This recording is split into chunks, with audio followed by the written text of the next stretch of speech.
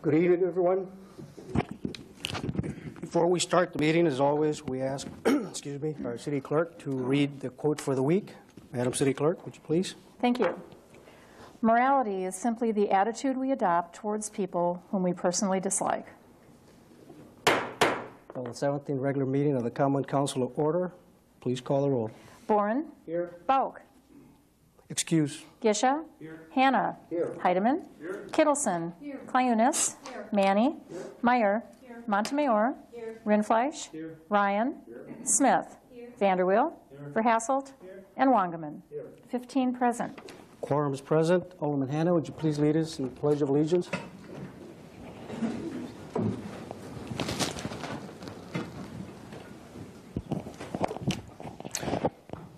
I pledge allegiance to the flag of the United States of America and to the republic for which it stands, one nation, under God, indivisible, with liberty and justice for all.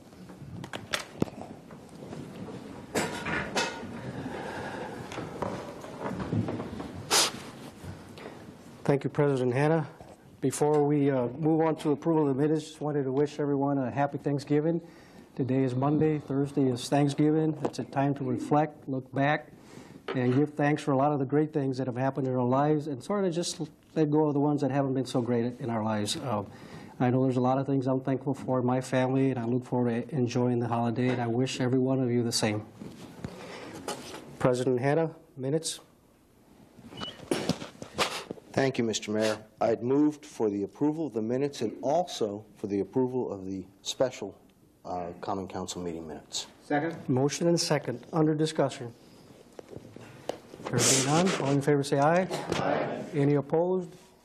Motion carries. Minutes stand approved. Mayor's appointments. Attorney McLean. Thank you, Your Honor. Honorable members of the Council, hereby submit the following appointments for your consideration. To the Wellness Committee, Alderperson Gene Kittleson, Marion Helf, Scott Novice, William Adams, Jack Vanderweel, Patrick Dugan, Chase Longmiller, Michael Williams, the Human Resources Director, Finance Director, and Alderperson Gisha, all terms expiring for Alderman Kittleson's 4/14/08 and all the others 4/30/08. Signed by the mayor. And that appointments will lie over. Next we have public forum. Madam City Clerk. Thank you. First on the public forum would be Henry Capatillo.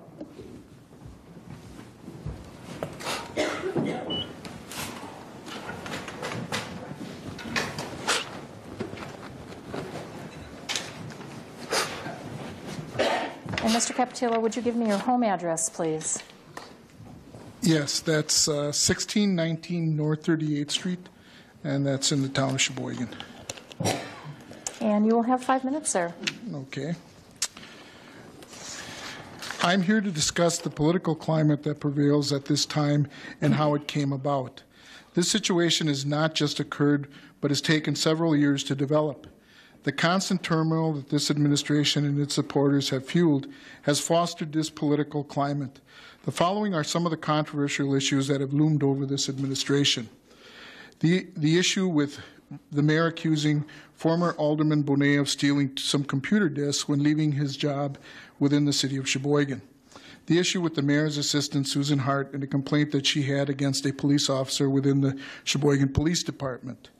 A questionable complaint that was filed against the police by former Alderman Radke that turned out to be unwarranted and unsubstantiated and resulted in Alderman Radke to write a letter of apology. The potential disclosure of an issue by the mayor for former Alderman Dennis Bauman that eventually led to his resignation. The accusation by former Alderperson Renee Shusha that Officer Williams provided false information on the number of accidents in a police report and thereby lying to the council.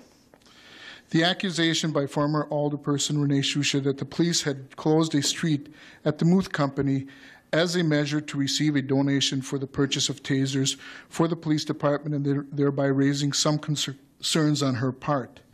The statement by the mayor and his supporters that the recall was racially motivated and those members of the recall were bigots and racists. The action by the mayor by gaveling me during a public forum and implying that I was being disrespectful to him and the council.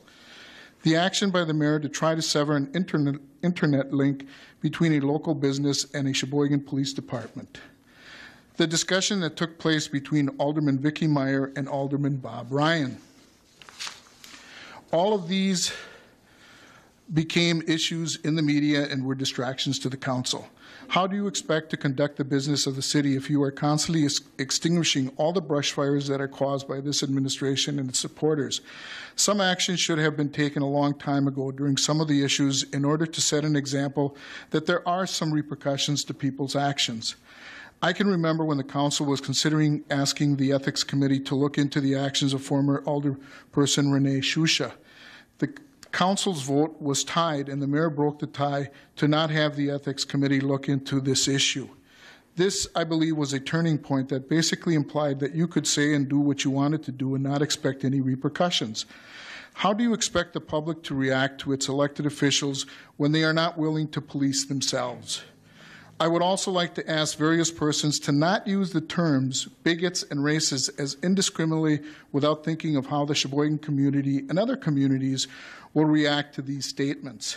Just because some people question a politician's policies and how they choose to run the city of Sheboygan, that does not make them a bigot or a racist. People can disagree with you and even not like you as a person, but that does not mean that you are disliked because of your race. For example, I know that there are quite a few individuals that do not agree with my political views and some of my presentations to the council. That does not make these individuals bigots or racists. That just makes them individuals that do not agree with my views and what I have to say. Another example is a letter that was sent to the editorial page by an individual who did not like the fact that I pointed out some crimes within the city of Sheboygan during one of my presentations to the council. In my view, the person had just exercised his God-given right of free speech and had every right to voice his opinion, even if I did not agree with what he had to say. I myself choose to temper my use of the term bigots and racists because of what they mean and how damaging they can be in a community that has various different ethnic groups. I would like to also show you what is on a website that is WTMJ Radio, where if you go to their website, it says the Godfather of Sheboygan. You've got Marlon Brando, who's the Godfather here, Mayor Perez, and then a picture of the Godfather again. Is this how we want to be perceived as a community? Some of you may say, well, I don't care what other radio stations say or what the community say, but I think you should, because if you're trying to get people to come here as tourists, to come to the city of Sheboygan, I think you should care what other people think about this community. You don't want them to think that this community is full of bigots and racists. You want them to feel comfortable to come here to this community and to know that there can be dissenting... Henry, would you like an extra minute? Yes. Thank you. There can be dissenting views amongst people. And be able to have reasonable discussions without having any fear of any retaliations or other measures taken against them. A prime example of that is what former Alderperson Terry Van Akron said at the public forum on WHBL. He said, people should be able to discuss things and difference of opinions without having to worry about vendettas and retaliation.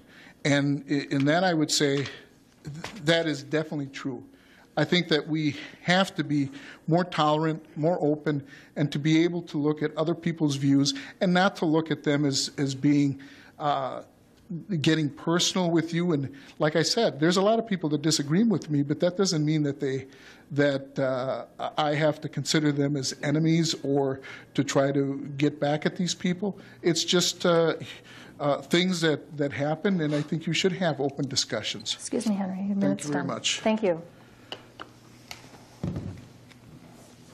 Next on the list will be Mary Ryan.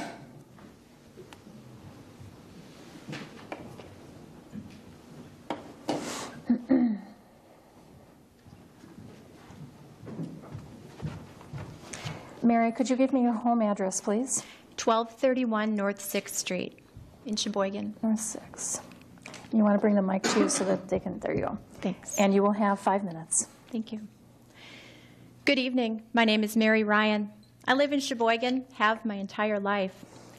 I'm the proud wife of Alderman Bob Ryan. I have 2 small children. Blake is 6, Abigail is 3. I have a stepdaughter, Ashley. She's a teenager. I'm a professional in our community. Bob and I have been married for almost 13 years. I can say that he's my best friend. I can honestly say Bob is my other half, and my life is complete with him in it. Now, I don't want to give him a big head because our marriage is not perfect. I don't know any marriage that may be. Marriage is a tough job, a job 2 people need to work at every day to make it strong. Bob and I have had many disagreements. We'll have many more. As a couple who is committed to each other, we work through those disagreements, and it's made our relationship stronger. We are equals, and we respect one another. It's no secret that I was one of those family members that was not in favor of Bob's pursuit of alderman. You ask yourself why? At the time, Bob had responsibilities that far exceeded the hours in a day. My concern was selfish, I guess. I felt the responsibility to the city would take yet more time away from our time together and our small children. I don't feel that way any longer. I'm in full support of my husband and his passion for making our city thrive. I'm in support of my husband because his intentions for this job are the right intentions. He is genuine about his concern for our city. He is honest, sincere, caring, and highly motivated. He has integrity. He has intelligence. He has strong morals and values. We have many in this room that share those same qualities. Unfortunately, not all of us do. Last Friday, my husband set out to do the job that we, the people of the District 2, elected him to do. Just prior to him entering these chambers, he was personally attacked by Alderperson Meyer. To sum it up in my own words, Alderperson Meyer delivered the punishment for speaking out against our mayor. She began by making it clear to Bob that the mayor and herself were not happy with him. She gave Bob a clear warning, telling him to watch what he said. In other words, keep quiet, or she would expose the so-called rumors to expose his private life. I am horrified by these actions. The purpose of these actions was to intimidate and threaten my husband. She never once considered how the release of the information may affect me, my children, my professional career, or my husband. I could stand here tonight and explain how this has affected me and my family, but I do not believe this is simply about me and my family. I am not ashamed of the rumors or facts, if you will, that have been made front page news. I am ashamed and embarrassed by the fact that Ms. Meyer is an elected official in our great city. Her arrogance in thinking that she could manipulate my husband's thinking and compromise his integrity is sickening to me. Her actions warrant great consequence. Have you asked yourself how many others were forced to compromise their beliefs to protect their family? Alderperson Meyer not only threatened my husband on Friday, but proceeded to push the issue. When she was given an opportunity by the Sheboygan Press to provide her side, she did not deny what had transpired. She proceeded to further slander my husband by saying he has mental issues. She has absolutely no remorse for her actions. She apparently saw nothing wrong with her conduct. Some have said this issue is a distraction, that it's taking away from the council conducting the business of the city. This is not only a distraction, but a disgrace. Serious consequence must be applied to Alderperson Meyer and any other public official who thinks these tactics are acceptable.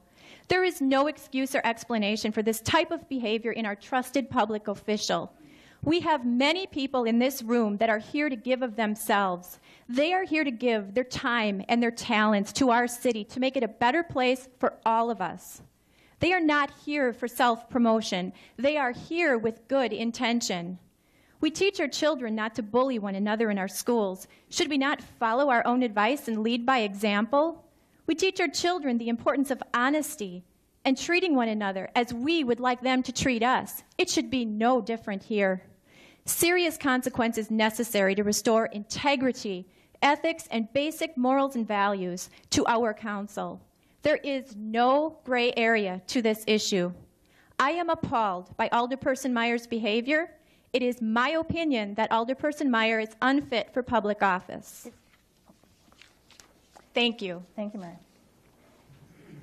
And last on the list would be Gary Dalmas.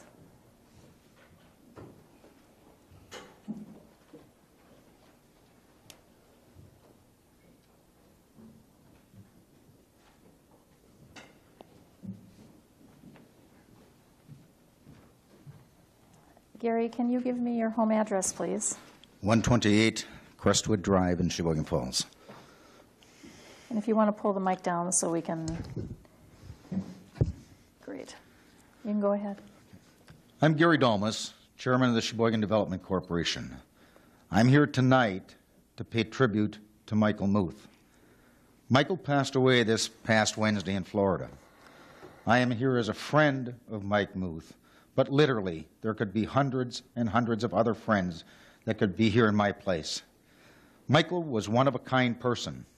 He was strong yet loving, fair, firm but also fair, opinionated but also willing to listen to the other side. He was a leader but also a yeoman.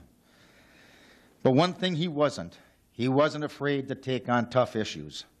I have never met a man who, when asked to help, not only rolled up his sleeves, but would take off his shirt for you. There would be nobody Michael wouldn't try to help, whether it involved his family, his friends, his church, his community, his country, or even an unknown child through the Boys and Girls Club, work-bound, or as a mentor. Mike was involved. His love of Sheboygan and Sheboygan County glowed like a beacon.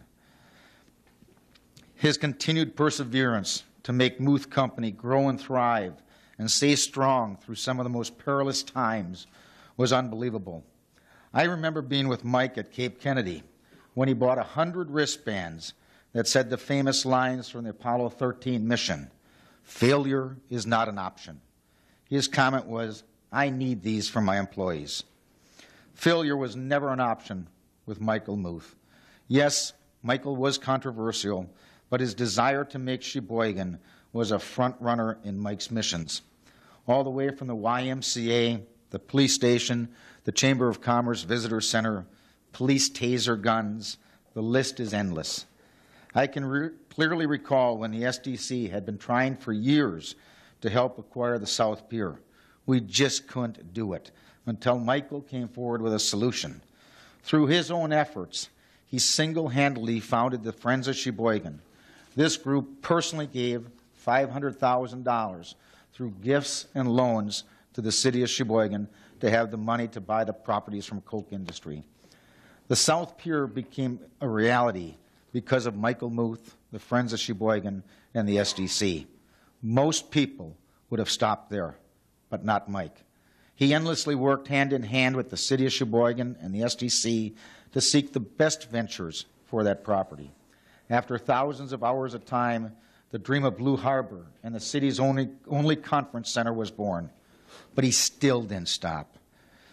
He personally felt so committed that he bought the first 2 condos in the project, not to benefit Michael Muth, but to show his faith in the project and get it going. And with that, the rest of the South Pier started to thrive. When we enjoy South Pier, we have Mike Muth to thank. But it didn't end there. Then there was the Great Lakes Aerospace Science and Education Center at Spaceport Sheboygan. Glassic was a dream of Michael's. He got involved, and he got involved deep. He became the chair of the Sheboygan Development Corporation and stated, "Let's go." And go we did.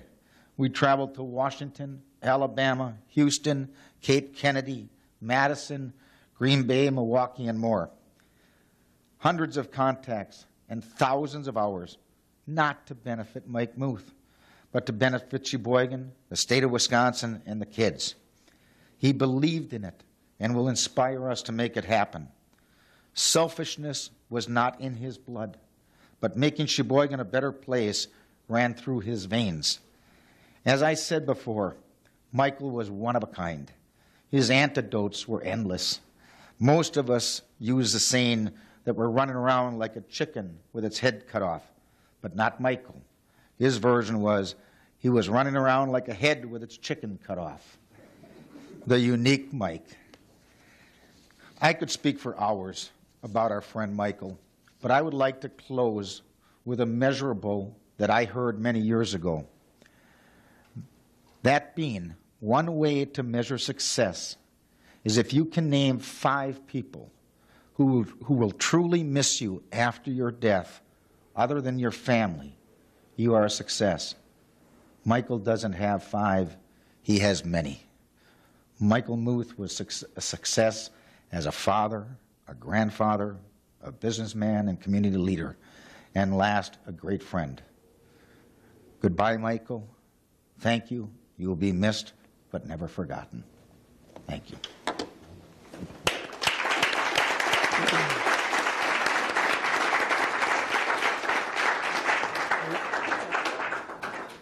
Before we proceed, it would be proper, I agree with Gary. Michael was an icon in the history of Sheboygan and will continue to be.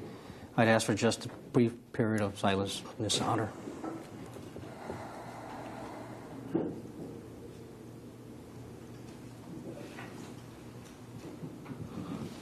Thank you. Next, we have a public hearing. The Deputy Finance Director, Treasurer announced that there will be a hearing on the proposed budget for use during 2008. All taxpayers and residents of the governmental unit will have the opportunity to be heard on the proposed budget. At this time, is there anyone that would like to address the council? Please.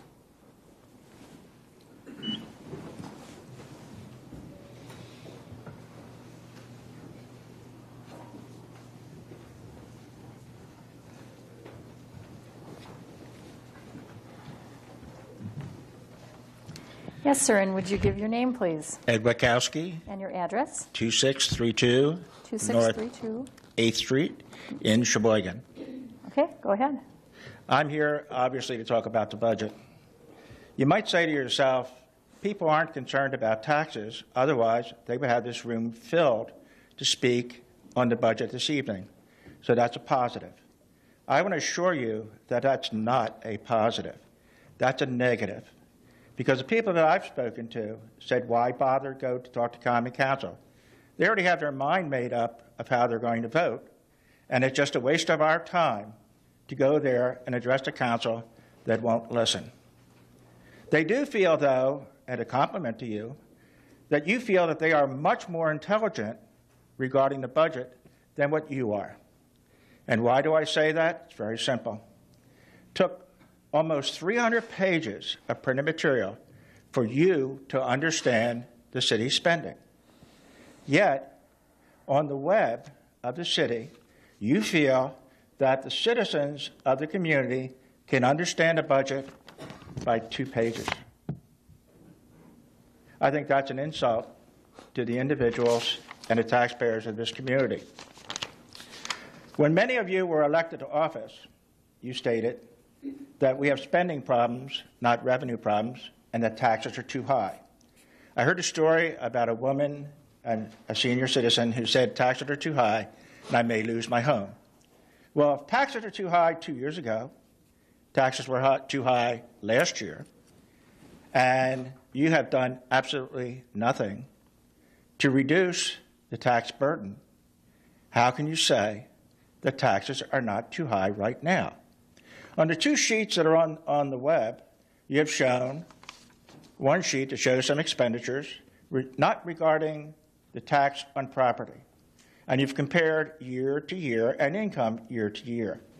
Yet on page number 2, when you're talking about the property tax, you do not compare last year to this year. My personal opinion, and I could go on and on, but I only have 5 minutes, I think it takes a lot of courage on your part to vote for this budget. A lot of courage. And why do I say that? Because in the next 2 years, you're going to be up for election. And I think it's going to be quite evident that you voted on a budget that kept taxes at the level that you said were too high. And I can't wait to hear your explanation of why taxes aren't too high during the election cycle. I'm appalled by this budget. I'm appalled that you should ask for public comment when you don't have a budget on the web that can be looked at and critiqued by the taxpayers of this city. It's like asking me to buy a home in Arizona from a real estate agent that shows me a picture without telling me how much ground is involved, what the taxes are, what the heating bill is, just saying, trust me, it's for your best interest. And that's exactly what you're doing with this. The newspaper has said you have a $300,000 hole in the budget. It's not what you say, it's obviously how you say it. It means that you have $300,000 that you can't increase spending by this year because you do want to increase spending. And God bless each and every one of you because you're going to be paying the taxes the same as all the rest of us are. And you've not done your job. Thank you very much. And I think I made under 5 minutes. Thank you. Is there anyone else that would like to address the council? Please, sir.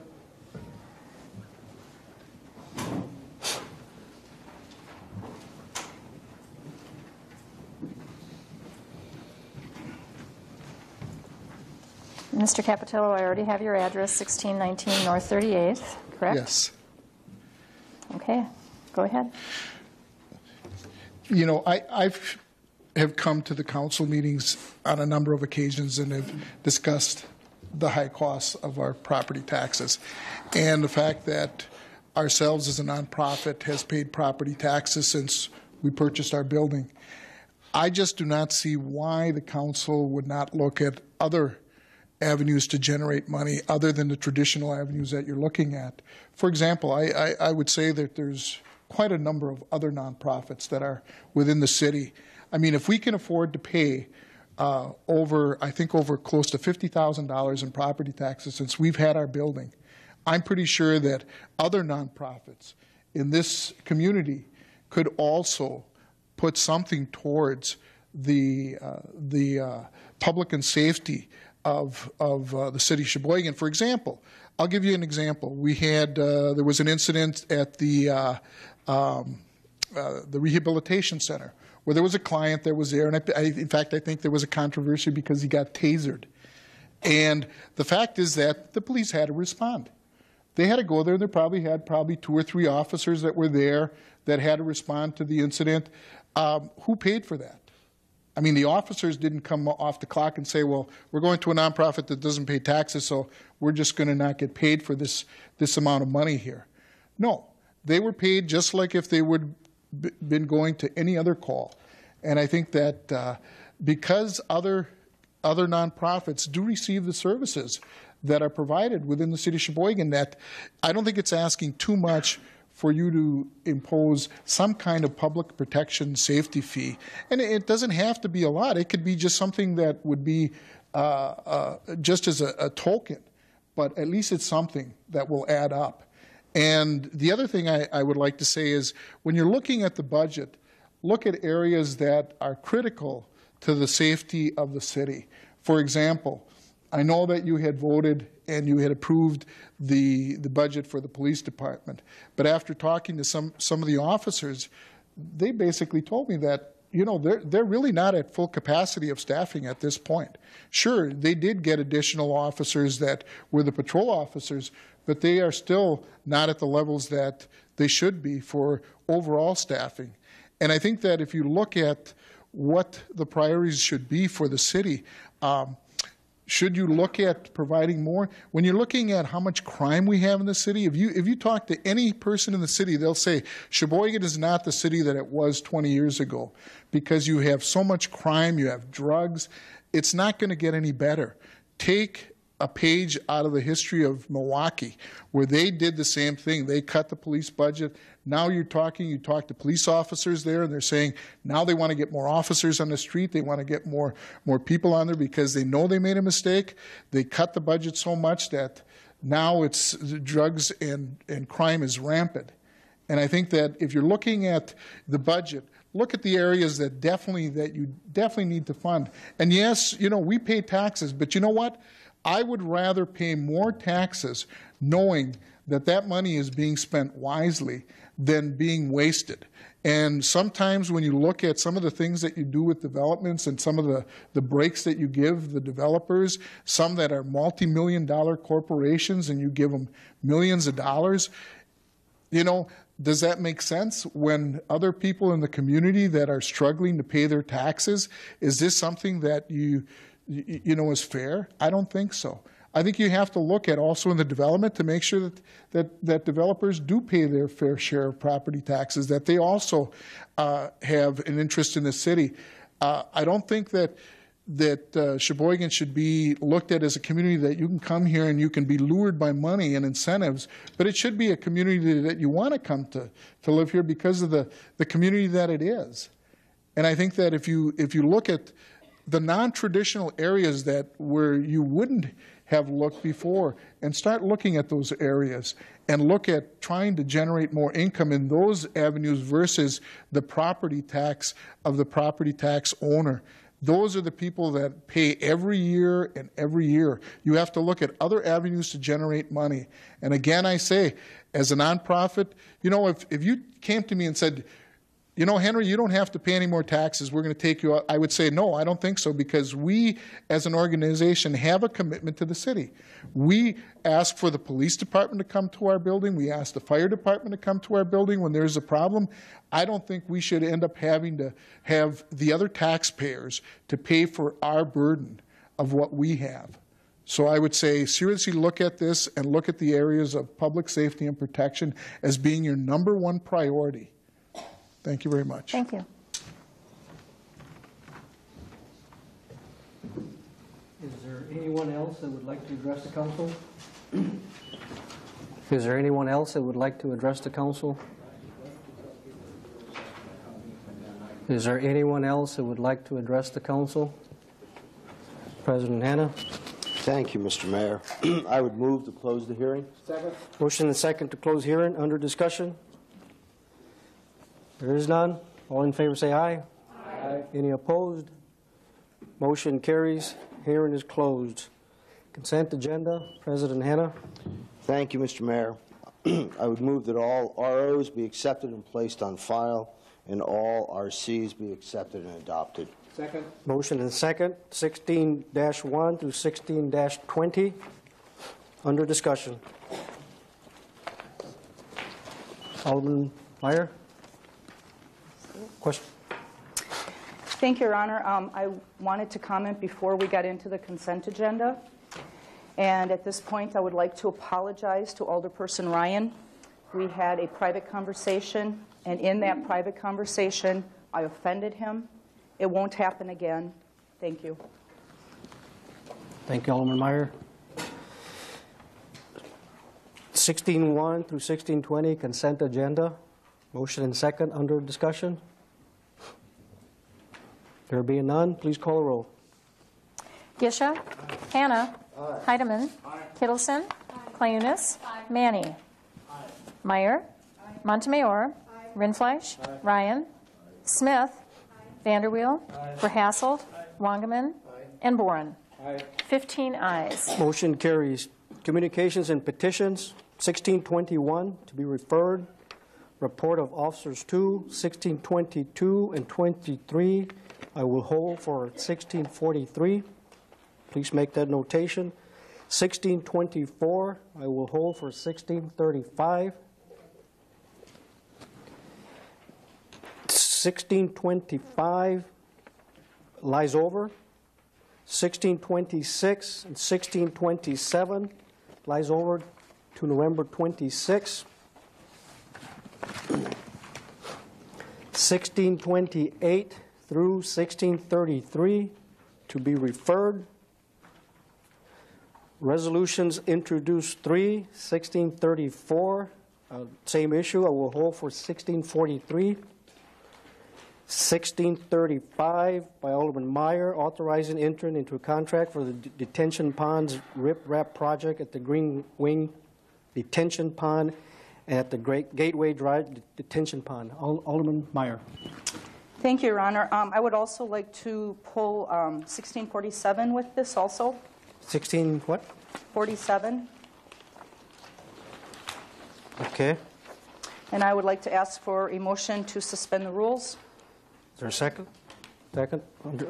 Is there any objection? Pardon me. I'm sorry, I didn't hear who seconded it. Thank you. Is there any objection to suspending the rules? There being none, please proceed. No. There's an objection. There is an objection? Alderman Rindfleisch? Well, excuse me, sir. No objection, just looking for an explanation of why. Thank you. Okay, thank you. Alderman Meyer, please continue.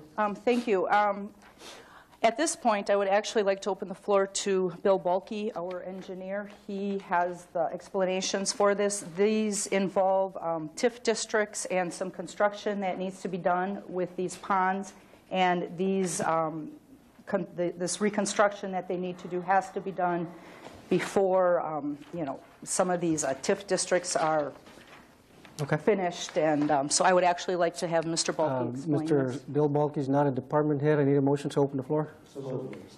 Second. Any discussion on that? All in favor say aye. Aye. Any opposed? Motion carries. Mr. Balke, would you please come forward to the podium? The question is to explain the suspension aspect of it. All right. There's been some interest in developing the lots in TID 8, which is near the Walmart complex where detention ponds are, but we cannot develop that due to the current zoning. The zoning is a SI, suburban industrial base, that upon TIF law pertains to the amount of industrial, commercial allowed in that industrial district. Zoning cannot be changed until the tax incremental finance district is closed, and all expenditures in the TID need to be made before this district is closed. Time is of the essence for this project. We need to try to close it out by the end of the year, and we're asking for suspension for that reason. Okay, any further questions? Thank you, Mr. Balke. Alderman Meyer, we would need a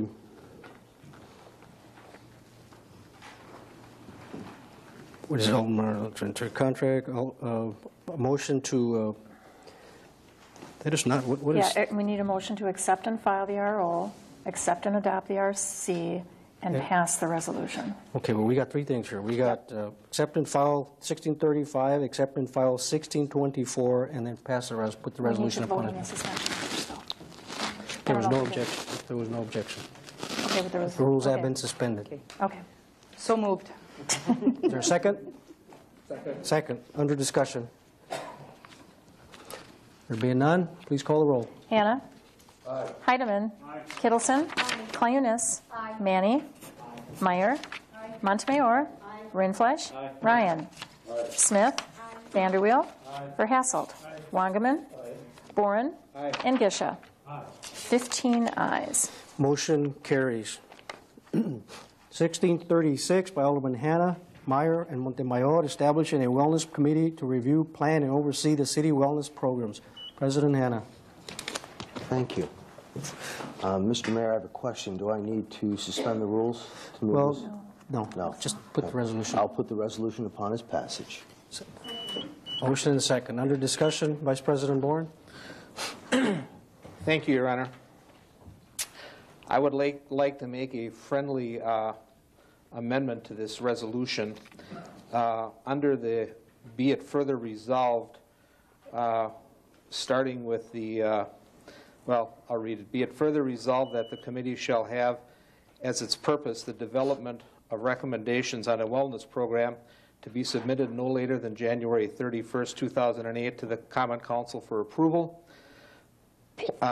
Plan the wellness program offered to city employees and oversee its progress, providing reports. And after the word reports, I would like to add to include employee utilization of the wellness program by department. And then reading on a quarterly basis to the Group Health Insurance Committee and the City Finance Committee. There's a motion to amend and a second under discussion on the amendment only. President Hanna. Thank you, Mr. Mayor. I couldn't agree more with Alderman Bourne. This is such an important component to making our move forward in controlling insurance costs that anything we can do to monitor and encourage participation is time and energy well spent. Thank you, President Hanna. On the amendment, any further discussion? There being none, all in favor say aye. Aye. Any opposed? Motion carries.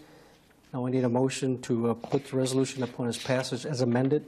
President Hanna. Thank you, Mr. Mayor. I'd put the resolution upon its passage as amended. Second. Motion and second under discussion. Alderman Rindfleisch. Thank you, Mr. Chairman. Mr. Mayor, excuse me. I'm a little concerned here, a little question. We're asking them to discuss and develop a wellness committee to create a program to report to us on a quarterly basis, yet it expires in the end of April of 2008, the committee. So are we setting a short-term committee to just discover a plan, or are we establishing a committee to oversee a long-term plan? If we are simply establishing a wellness committee as a short-term committee, one that will disappear after a short period of time, and then the program itself reports back to us, I am for that. However, if we're establishing a committee that is in existence for a long period of time that oversees the committee, I think we have other units of government that currently can and will overlook that. So just looking for clarification on that, please. President Hanna. Sure. Thank you. The purpose of the Wellness Committee really is to establish protocol early on in the stage of this process. The actual ongoing process of wellness and participation is pretty well documented in the industry standards. So this is really to kickstart it, to make sure all the departments are represented in the early end of the process. Any further discussion? There being none, please call the roll. Kittleson. Aye. Clayunas. Aye. Manny. Aye. Meyer. Aye. Montemayor. Aye. Rindfleisch. Aye. Ryan. Aye. Smith. Aye. Vanderweel. Aye. Verhasselt. Aye. Wangerman. Aye. Boren. Aye. Gisha. Aye. Hanna. Aye. And Heidemann. Aye. 15 ayes. Motion carries 1637 by Alderman Meyer, Hanna, and Boren, authorizing the risk manager to negotiate settlement of liability insurance claims not to exceed $15,000 without prior approval from the Risk Management Committee or the Common Council. Alderman Meyer. Thank you, Your Honor. I would like to make a motion to suspend the rules. Second. Motion and second to suspend. Any objection to suspension? Please explain suspension. Thank you. We are in a situation right now where our Human Resources Director has left and we have an interim director, and what we are doing is just changing the wording of an already existing policy so that the interim director can continue her duties as she's supposed to. But I would also like to make an amendment to this resolution. Okay. I would like to change all the uppercase R and M's. Excuse me. Sorry, what? Oh, first that? Yes, Okay. yes. Motion to put upon its passage. Second. Motion and second. Now you can make a motion to amend. Sorry. Now I would like to make a motion to amend the resolution by changing all the capital R and M's, which are primarily just risk manager, to lowercase letters R and M. And that was through the attorney. He advised that we change the way this is worded. Okay, so there's a motion. Was there a second to that amendment? Second. Second. Under discussion on the amendment. Attorney McLean. Thank you, Your Honor. The suggestion was, in checking around, Susan Hart is not a, quote, risk manager. That's not her title. No one in the city has that title, and when it's capitalized, the presumption is that that's somebody's title. Put it in lowercase is to say whoever is the risk manager, sort of generically, whoever is managing the insurance claims would have this authority. Okay. Any further discussion on the amendment? Change uppercase to lowercase? There is none. All in favor say aye. Aye. Any opposed? Motion carries. Need a motion to put it upon? Motion to put the resolution upon its passage as amended. Second. Motion and second. Under discussion. There being none, please call the roll. Clayunas. Manny. Meyer. Montemayor. Rindfleisch. Ryan. Smith. Vanderweel. Verhassel. Wangerman. Boren. Gisha. Hannah. Heidemann. And Kittleson. 15 ayes. Motion carries. 1638 through 1642 lies over. 1643 to be referred. Alderman Rindfleisch. Thank you, Mr. Mayor. Just before we refer this, just a few comments on this, if I may, regarding this. Obviously, I think we've all received phone calls and emails and comments from our constituents fairly disgusted, I think, with the behavior on the attack. And one of the things I put into my campaign literature is that it's time for the politics of personal attack to cease. People want us to function as a governing body, one that represents them. And right now they don't see that our behavior within this council represents them at all.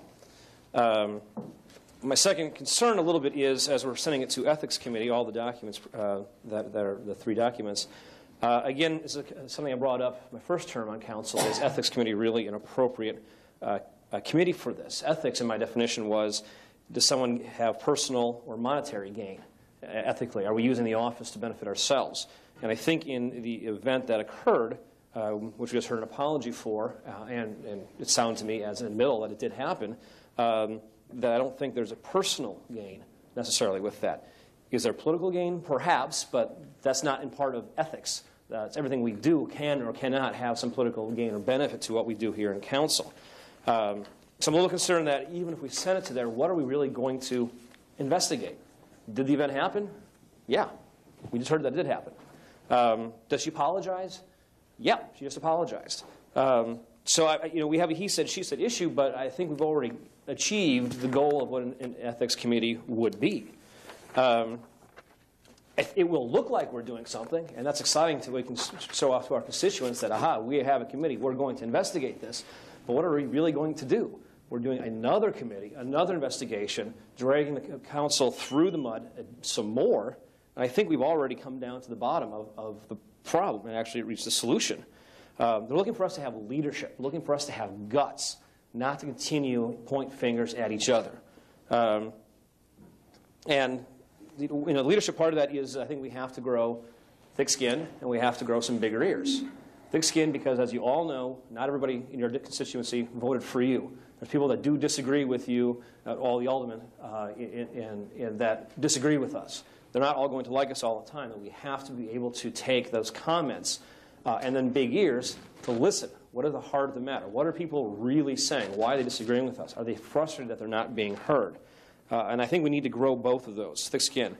So we know it was a personal attack, perhaps, but I think we just heard the announcement. However, it was also responded to personally.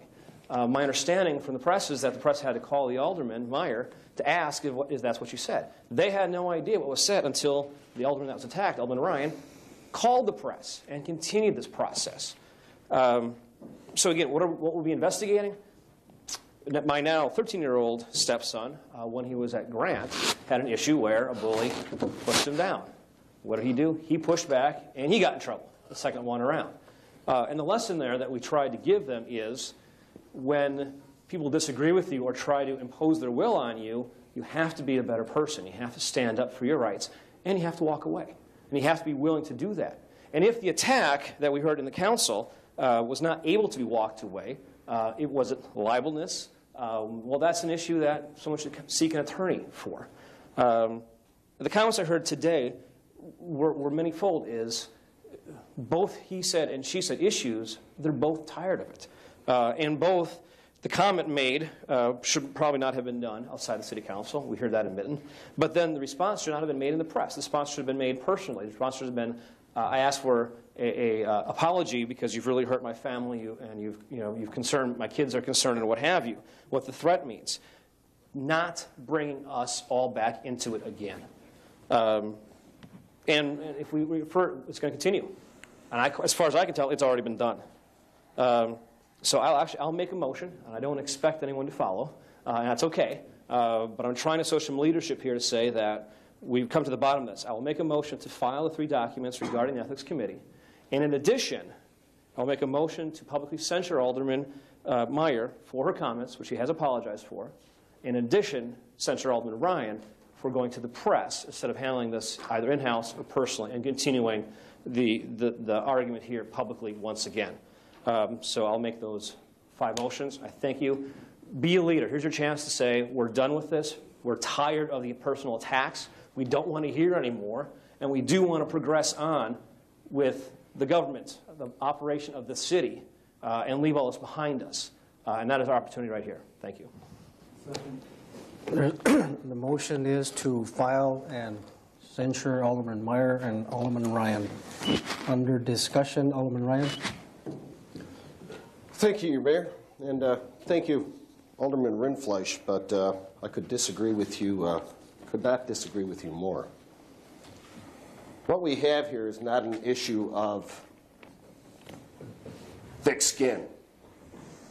Thick skin is what it took for me to go to the Sheboygan Press and say, this is what happened.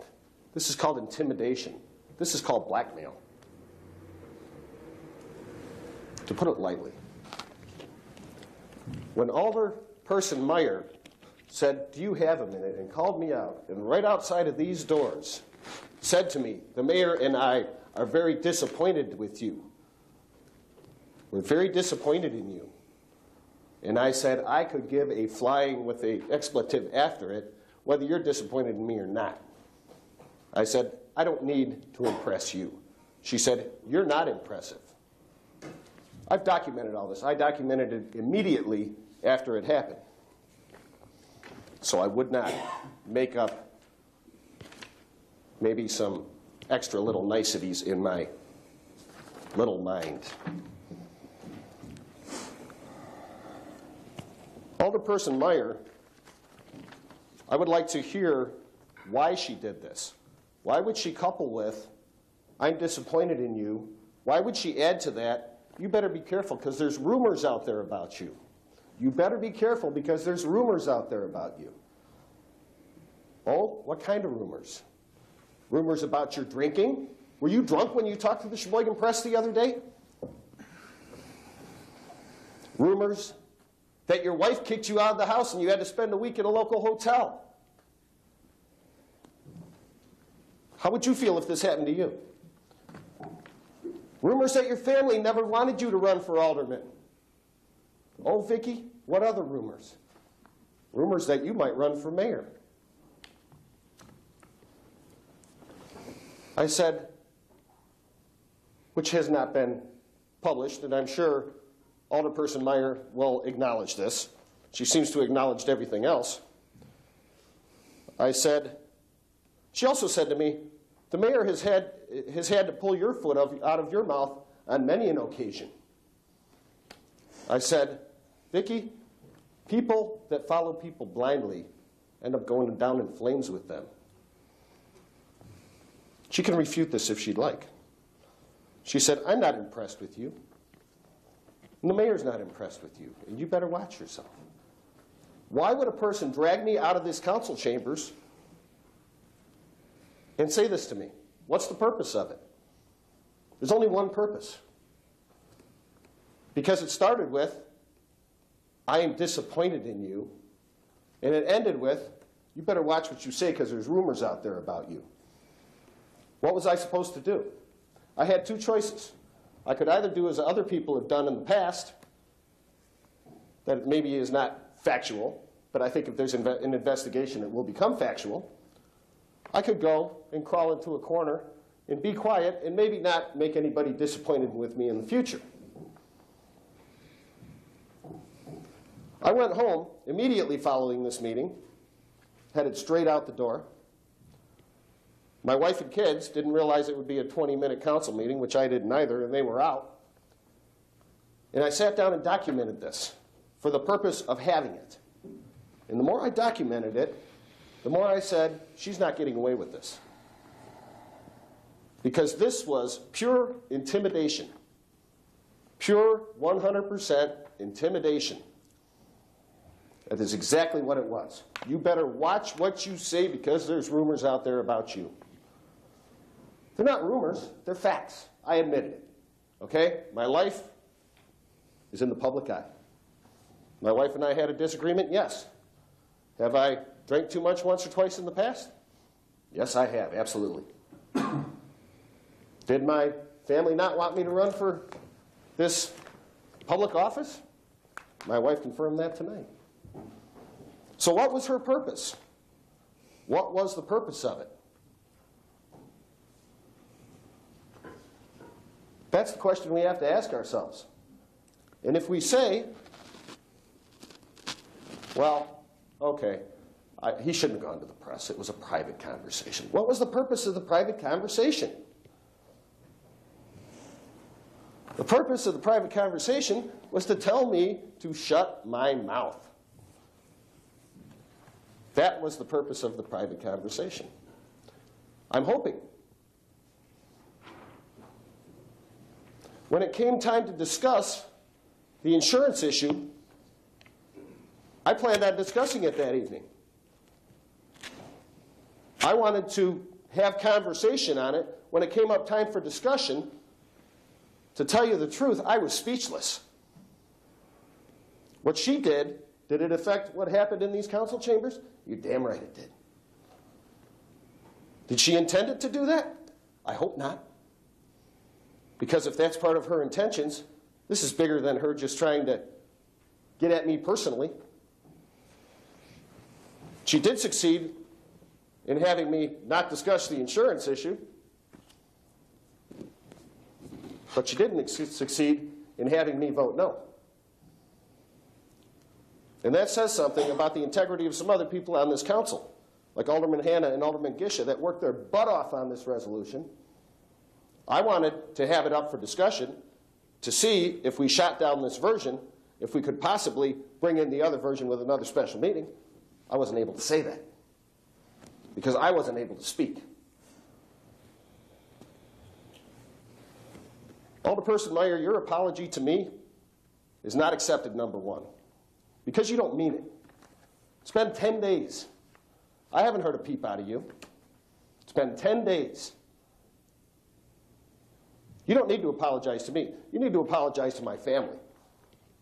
You need to apologize to your constituents is who you need to apologize to. As for me, this needs to go to the Ethics Committee. This needs to be investigated fully.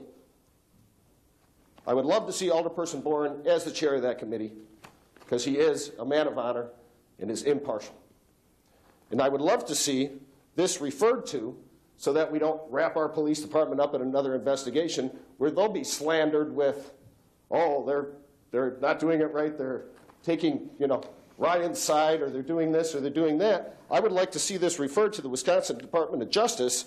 They have created in 2003 a unit called the Public Integrity Unit that falls directly under Attorney General Van Hollen.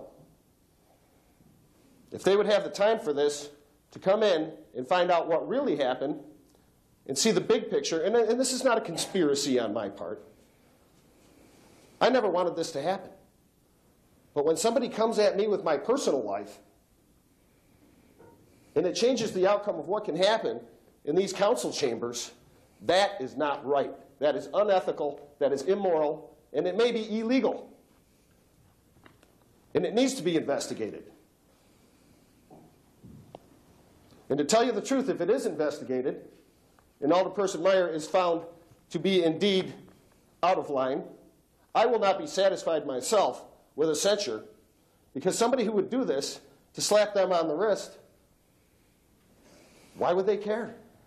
If they've just threatened you, if they tried to maybe change the outcome of a public decision, why would they care if somebody says bad and slaps them on the wrist? I would be satisfied with nothing else than to see Alderperson Meyer removed from office. But it needs to be investigated for the sake of the integrity of this council. I am incensed. I told myself I wouldn't get upset this evening. But the more I think about it, the more I say that justice needs to be served. Thank you. Any further discussion? Alderman Gisha. Thank you, Mayor Perez. Figured I better say something, seeing my name is on this resolution. As unusual it is for me to be kind of in middle ground on anything, I guess maybe that's where I am at this moment. I did sponsor this resolution, and I don't need to go into why or my feelings regarding it, as that's been fairly documented in the media and is documented on 1643. I would like to say that I had no input from any alderman, any city official, anyone in putting this together. No one called to urge me. No one called to help me. No one called to egg me on. It's all me. The other part is I also then never reached out to any alderperson. I never reached out to say, hey, how do you feel about this? How are you going to vote on this? How are you going to do that? I've had several conversations with many people in this room, and to their integrity, never brought it up. Because I wanted this body to move forward with this and handle it in a professional way. You can't help but have emotions get into it. I understand that. I do disagree with my colleague Alderman Reinfleisch to also censure Mr. Ryan, Alderperson Ryan. I think that totally is off the mark. Frankly, if someone made an attack on my family, publicly or privately, my response would have been far more vicious than putting a pen to paper. Alderman Ryan had every right to go to the Sheboygan Press and do what he did. It's his right as an alderman, as a citizen, and as a recipient of those actions. Paragraph 4, whereas these unrefuted and potentially unethical and improper action cast a cloud over the integrity of the entire council and damaged public trust in our deliberations as a body and our integrity in the community. That's what it was all about with me. It's our integrity in the community, because that's all we got in this room. That's it. And as far as referring it to the Ethics Board, I think in reading of the Ethics Board language, there's language in there that more than adequately covers actions other than just monetary or personal gain. It talks a lot about any breach of public integrity, particularly Section 2-267, I feel is very clear and gives latitude to the Ethics Board. I don't believe it should be discussed here, right, or whether it's right or wrong. The correct place is the Ethics Board. That's what it's for. I ask that this be moved forward and that we handle it in the proper venue, and that being the Ethics Board. Thank you. Thank you, Your Honor. I think Alderman Rindfleisch remembers very clearly the workshop regarding ethics that we were part of about 5 years ago, and how it came about that we had this workshop because of this kind of commotion. And the workshop, with lots of questions, made it very clear, repeatedly, it must involve monetary gain. I have here the Code of Ethics thing, pages out of our code book. I don't think you all want to carry this big code book around, but I've been here long enough that I was in on one of the big books. The Declaration of Policy, Ethics Board, and I do see what the attorney who is instructing us regarding the Ethics Board meant. In the Declaration of Policy, Section 2-263, the purpose of this article is to establish guidelines for ethical standards of conduct for all such officials and employees by setting forth those acts or actions that are incompatible with the best interests of the city, and by directing disclosure by such officials and employees of private, financial, or other interest in matters affecting the city.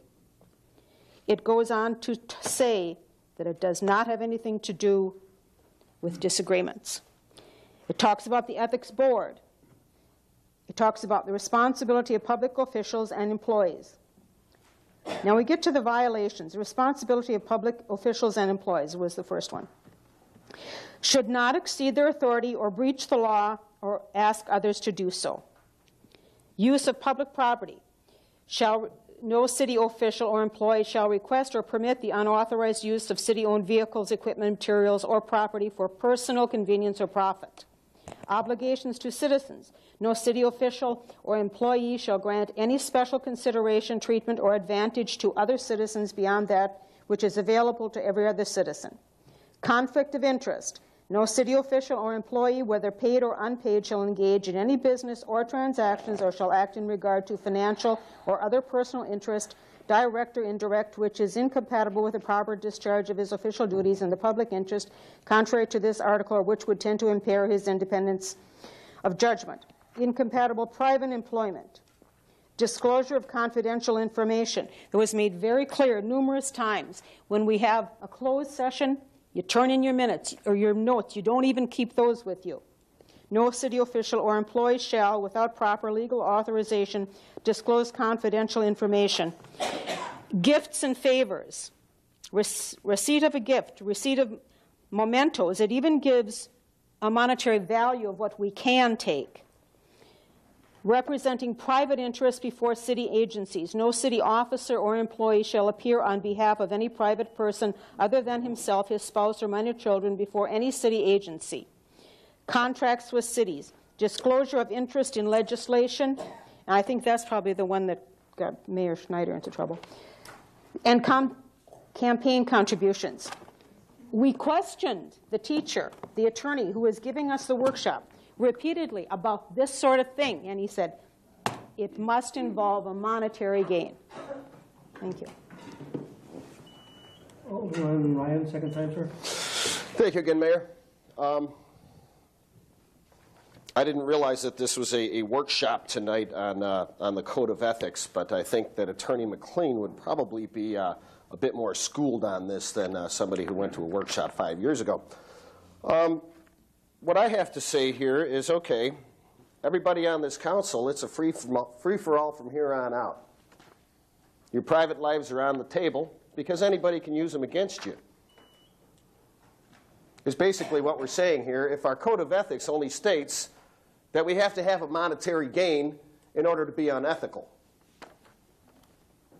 We have to have monetary gain or a monetary conflict of interest or something of the sort.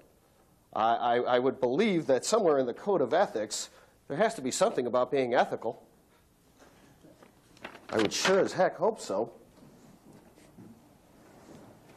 Because I don't think this is I don't think that this should be a lesson on the Code of Ethics tonight.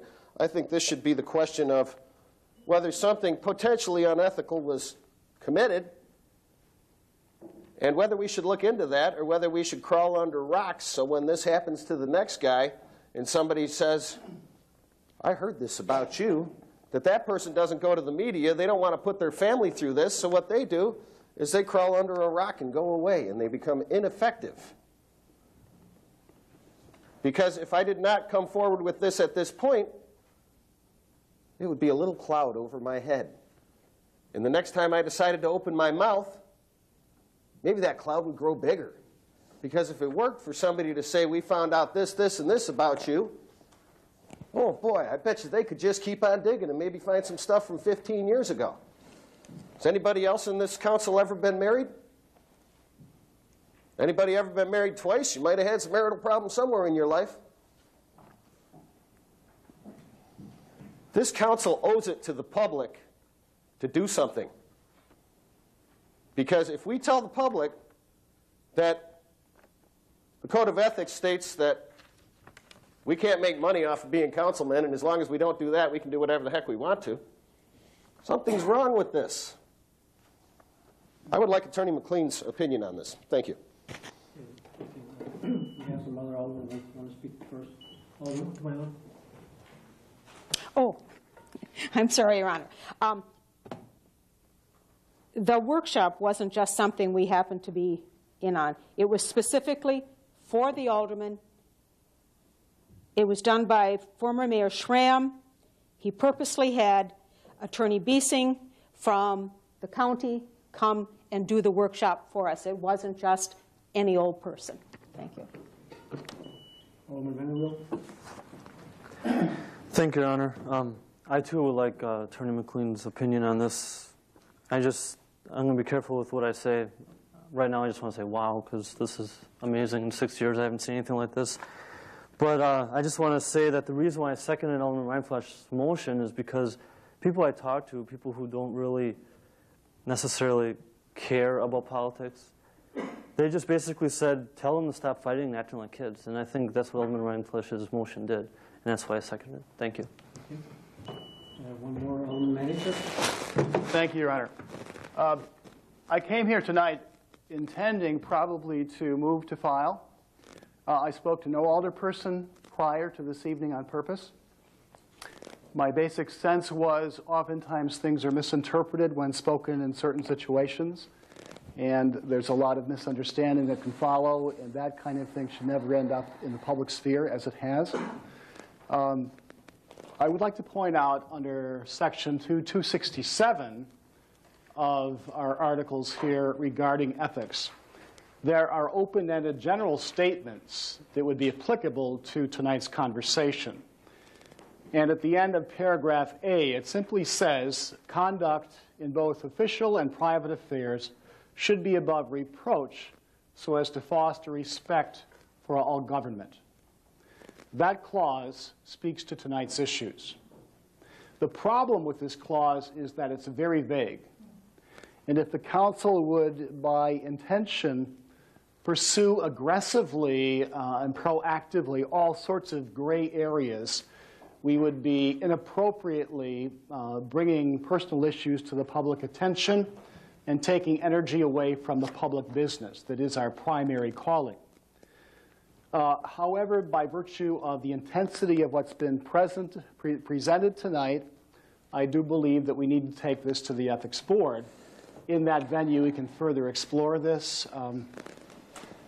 But I think we need to note this clause here and its clarity in general terms that gives us clear authorization, but that at the same time provides an open door that can be quite problematic if we aren't careful with what we're about. Thank you. Thank you, Mr. Mayor. And that open door is actually what I want to comment on, that gray area. By no means is my intention to file. It means to simply slap on the wrist and to shove this under the carpet.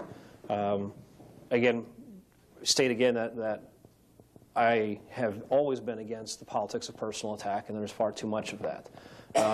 But that open door is that open door, is if we start investigating comments and behavior.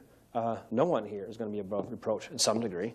I'm one of those that Alderman Ryan spoke about. I have an ex-wife. I'm currently remarried. I have 2 wives. Everybody knows that, not a big deal. But if we investigate in our own body, our own personal self, I think that's the open door that we're creating if we dislike a vote to move forward through that. So it's not that I want to close that door, but that's not for us to investigate. That is for the press to investigate. That is for our public to care about and vote how we do it. It's not necessarily for us to do it amongst ourselves. The reason I say that is because it is a free-for-all, to use Alderman Ryan's word. It's been a free-for-all when you signed up and put your name on the ballot. Records are public. People care passionately about issues. People ran against us. People use rumor and innuendo to get positions. It is that way, And if it's a shame that it has to be at this local level, the small level, all we want to do is try to do what's best for the city, but it still is that way. And we've taken some really hot-button votes this year, and I'm not up for re-election this year, but next year, those hot-button issues are going to come back. And someone who really feels strongly against me will probably use whatever they can to vote me out because they felt strongly against an issue how I voted for. Well, that's part of the job that we took when we came here. And by opening that door and investigating these issues amongst ourselves, unless to me it's obvious that it is not obvious that we're investigating a personal or financial gain, that I think then we're trying to modify behavior, and that's our constituents' job to decide. Second point, though, is not a slap on the wrist. Can someone tell me the last time somebody was censured in this body? It has been a long time. And by this body taking that action and doing a censoring, it is saying, hey, you stepped over the line. We do have guidelines amongst ourselves. We're not going to investigate within those guidelines, but we have them. When you cross that line, there will be a slap on the wrist publicly. And now your constituents have to make that decision if you're going to elect or re-elect based on that history that way. So I disagree with Alderman Ryan saying that it's not a big issue. I think it's a huge issue by being censured publicly in this body. It is an emotional issue too, but the comment that I heard today is she's not getting away with this. Sounded a lot like a threat and intimidation to me. And that concerns me. The whole reason why I want to do this is so, and to use Alderman Vanderweel's words, is so we can stop acting like children and move forward. It is an emotional issue. People have been attacked. There is no denying that. But what are we going to investigate? We're going to find out that he was attacked. We're going to find that out. And guess what? We already know that. She already apologized for that. And perhaps there's more apologies coming. I can't speak on her behalf. So I ask that we to lower the passion, lower the emotional level, and do what our constituents want us to do. And that is to take action, censor, move forward, especially at a time like this with our budget issues are looming so large. So I urge you to do that, please.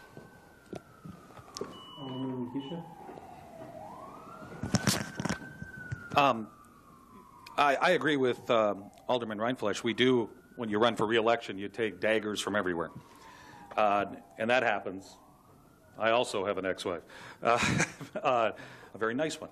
And you do take that kind of criticism during an election from all sorts of different people from all sorts of different places. I just wouldn't expect it to come from somebody in this body who's supposed to uphold the public trust and foster good relations with our citizen and their trust in government. That's the difference to me. I have nothing to gain by introducing this. I have more to lose than to gain. I just thought it was the right thing to do. And I still believe after all this discussion that the Ethics Board is the place to do it. That's why I suggested the Ethics Board. It's the proper venue. We had great discussion here, but I think the great discussion should be in the Ethics Board where it belongs. The end result could be the same, the end result, as Alderperson Reinfleisch suggests, or it could be nothing. At very least, having both Alderman Meyer and Alderman Ryan, as was previously suggested, to both be censured, I think is an injustice. And I have no personal alliance with Alderman Ryan. I've enjoyed working with Alderperson Meyer. I regret that this is going on. I'd love to put this behind us, and to me the only place to do that is the Ethics Board. That's, in my opinion, what it's for, and I think we'd all like to hear what if Attorney McLean feels that it is appropriate to use. Thank you. We will also let Alderman get to talk. Alderman Mutarrios, you've gone twice, sorry. Anybody else? Alderman Verhassen? Thank you, Your Honor. This is a tough issue for me as well. I mean, I can certainly empathize with Alderman Ryan and his wife, Mary. I mean, having a young family, young children, and being involved in politics, I can relate 100%. I simply cannot imagine being put into this sort of situation on his part. I do not think he should be censured in this situation, although I think I should note that it is ironic that the comment that probably started all this would also fly in the face of the Ethics Code, which, as Alderman Manny pointed out, we as aldermen should be fostering respect for all government. The things that we say, the actions that we take should be fostering respect for one another. So, but again, I don't want to go there. I don't want to dig anything else up. I would like to move on. And again, I'll lean back to Attorney McLean. I've pored over this document, the Ethics Code, all afternoon, trying to read into it as much as I can, trying to take into as many perspectives as I can from different people. I am curious as to the part of this that you would hang your head on.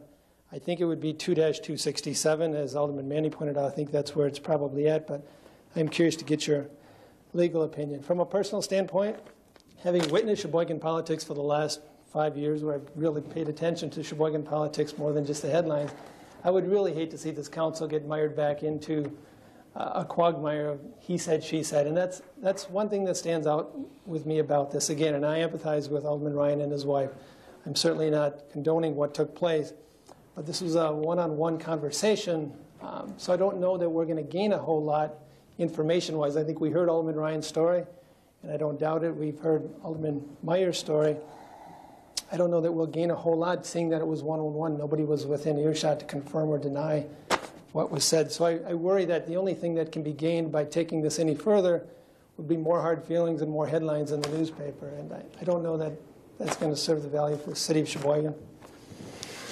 You got one more Alderman, and we'll let Attorney McLean speak. Alderman Heidemann. Yeah. Thank you, Mayor.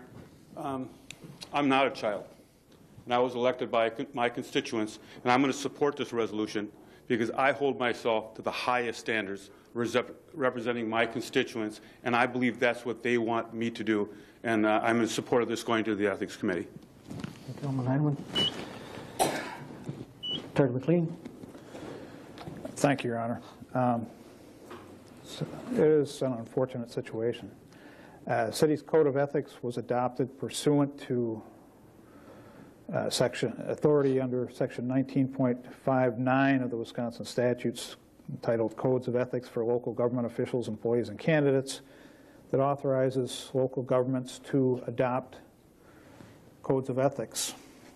And I should point out that the state Code of Ethics for Local Government Officials, Employees, and Candidates has two primary prohibitions. Number one, no local public official may use his or her public position or office to obtain financial gain or anything of substantial value for the private benefit of himself or herself or his or her immediate family. And second is no person may offer or give to a local public official directly or indirectly, and no local public official may solicit or accept from any person directly or indirectly anything of value if it could reasonably be expected to influence the local public official's vote, etc. The city's ethics code is very similar in many respects to the language in the state ethics code. The city's, however, has a couple of provisions.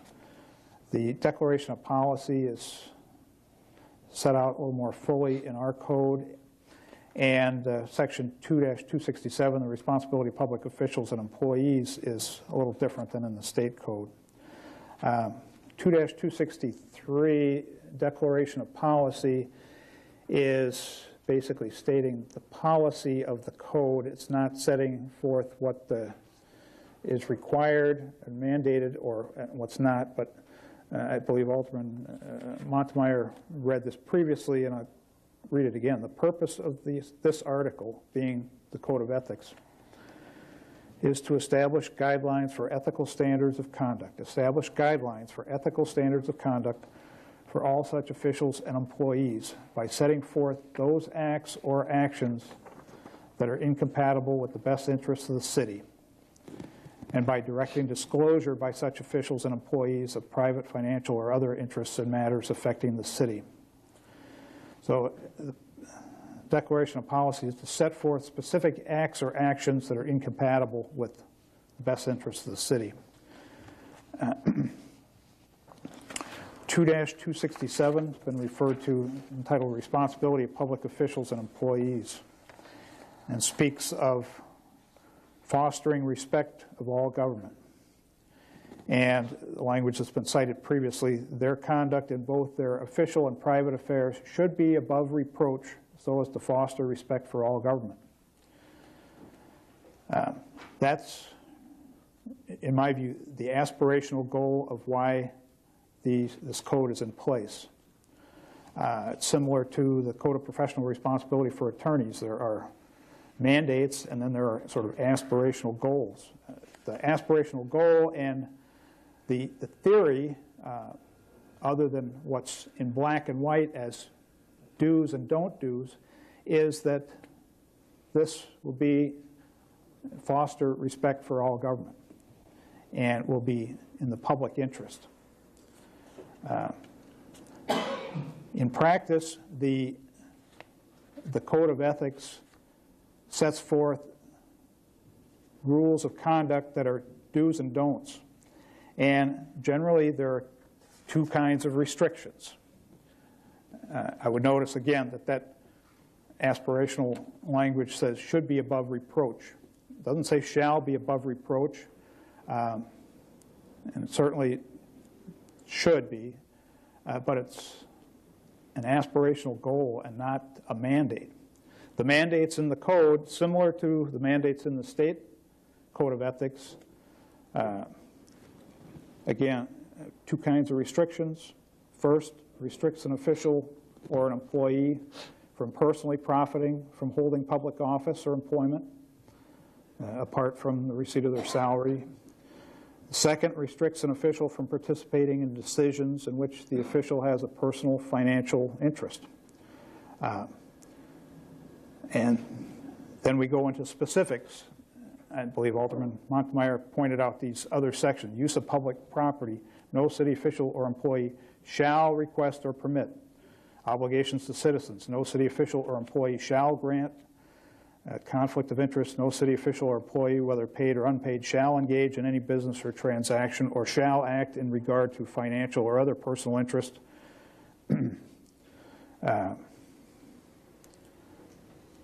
Direct or indirect, which is incompatible with the proper discharge of official duties in the public interest contrary to this article, or which would tend to impair his independence of judgment or action in the performance of his official duties. Incompatible private employment, disclosure of confidential information, gifts and favors, representing private interests before city agencies, contracts with city, disclosure of interest in legislation, and campaign contributions. Those are all shall-type mandates that are specifically governed by the code, that are do's and don'ts as opposed to sort of aspirational guidelines. If you go to the state ethics board's website, they've got listing of advisory opinions on the state's code of ethics and how you apply it as it relates to local government officials. And you look at that, every opinion deals with the shalls and the shall nots. They deal with accepting gifts, the state level lobbying activities, conflicts of interest, gifts and favors is a big one. Use of public property. Those are the do's and don'ts of the ethics code. And I certainly understand that, the comment that if it doesn't cover, unethical conduct, how can you say we have an ethics code? But the do's and don'ts are shalls in the code. The remainder, while I think are certainly important to give the flavor as to what the ordinance is getting at, they're more aspirational and reflect perhaps the spirit as opposed to the letter of the law. As it stands right now, the motion is to refer the document to the Ethics Committee. That's a decision the council needs to make. That referral is not taking action one way or another on the resolution requesting an investigation. So if the council wishes to further discuss this and the appropriateness of it under the ethics code and wants to do that in the framework of the ethics board, that's certainly up to the council. But I do believe, again, that, and there are other, outside of the city's ethics code, there are other issues that come into play, or avenues, perhaps. There's, perhaps tort liability, civil liability, perhaps criminal liability. Those things could be looked at. Reference to the Public Integrity Unit of the Attorney General's Office. That's one opportunity as well. But in order to be a pure violation of the city's ethics code, I think it needs to fit within those parameters that are shalls under the code. So I guess that's my opinion. Alderman Rindfleisch, given that explanation, do you wish to split the question? Rindfleisch. Thank you, Mr. Chairman. If it's okay with this, the Alderman Vanderwille, who seconded my motion, I'd like to change my motion. Pardon me? If it's okay with Alderman Vanderwille, who seconded the motion, I'd like to change my motion. And change it instead to file, and it's the 4 documents, not 3, as I previously stated, and to censure Alderman Vicky Meyer at this point in time alone. That'd be my motion. Motion is to file the 4 documents. Those documents? There's the 4 documents, the 3 we held over plus 1643. For this one, file those 4, and censure as a common counsel Alderman Vicky Meyer. Is there a second to that? So it's changing my previous motion. Motion dies for second. Who second? There's a motion and a second to file. Alderman Rindfleisch. The original motion was the second did not agree to my modifying the motion. So we still have that motion standing right now. I thought you withdrew your motion. You didn't withdraw your motion? Well, I withdrew my motion, but doesn't the second have to also withdraw the second? Not necessarily. You've got a brand new motion before. You withdrew your motion. Is the second withdrawn, Alderman Vanderwille? Yes, please. Thank you, Your Honor. I feel it's necessary to explain. I didn't want to withdraw my motion because it's right now we're at he said, she said, and where I come from, he said, she said, you're 50% liable. So for me to say just one person, I don't have the complete facts. So that's why I'm not going to withdraw my motion. Okay, so the motion stands. Motion is to file and censure both aldermen. Can I have a clarification before we go any further? Yes. Because your 3 documents, we have 4 here. I realize you want to change that, but what were the 3 that you decided to file? Because we have 2 ROs and 2 resolutions. The ones we held were 1622, 23, and 1634. Is that what you wish? I'll need to give permission to withdraw the second. Again, I was not specific on the 3 documents. I simply said the 3 documents. What I meant to say was all 4 documents on the initial motion. Okay. Okay. It's all 4 documents. Okay. Okay. Call the roll. So this. Under discussion. I missed Alderman Montemayor first. Sorry about that. Thank you, Your Honor. If we were to file this and then censure both, wouldn't we just have acted as the ethics board by doing that? You're not convening as an ethics board. So it would be the council censuring the 2 of them. Yes. Thank you. Alderman Bishop. Thank you, Mayor Perez. One thing, if I could ask City Clerk Richards to clearly explain, because it's been quite confusing, I know for me, it would be very helpful as to what we're voting on. And second, I'd like to comment on my second to Alderperson Rindfleisch on his amended resolution, which would come up next, I believe, in the vote, would be to, he basically removed his censure of Alderperson Ryan and left the censure of Alderperson Meyer and voted to file my resolution. The reason I seconded that and is because of the comments by Attorney McLean and basically saying that if we go into an ethics board, the results would be, such as been brought up by Alderperson Ryan, would be incompatible with the specifics of our code. If that's an accurate reading, or if it's not an accurate reading, please, Attorney McLean, correct me. But what we have done here is, I wish we hadn't, acted as the ethics board.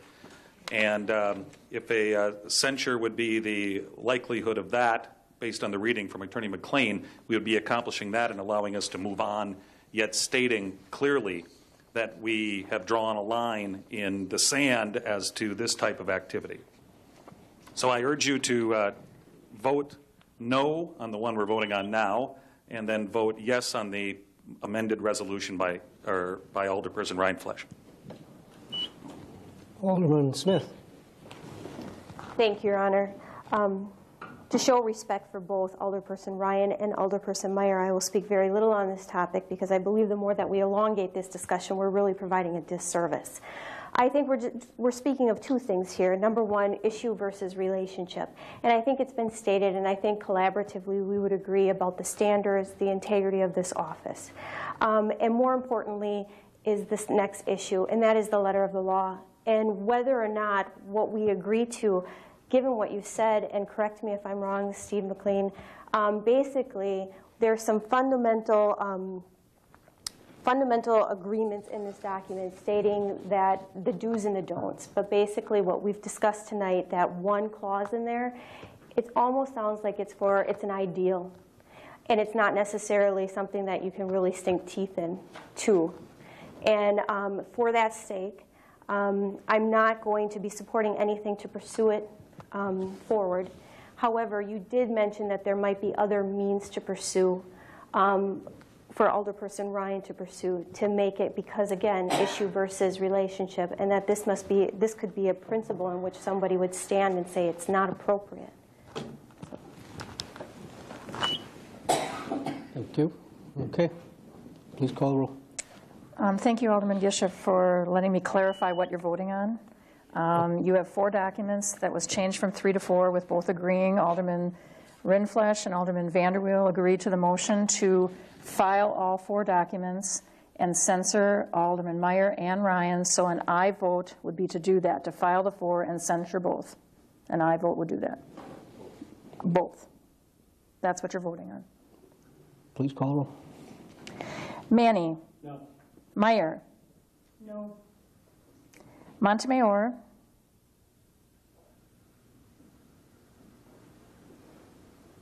No. Rindfleisch. No. Ryan. No. Smith. No. Vanderweel. Aye. Verhasselt. No. Wangeman. No. Boren. No. Gisha. No. Hannah. No. Heidemann. No. Kittleson. No. Clayunas. No. 1 aye, 14 noes. Motion fails. Motion.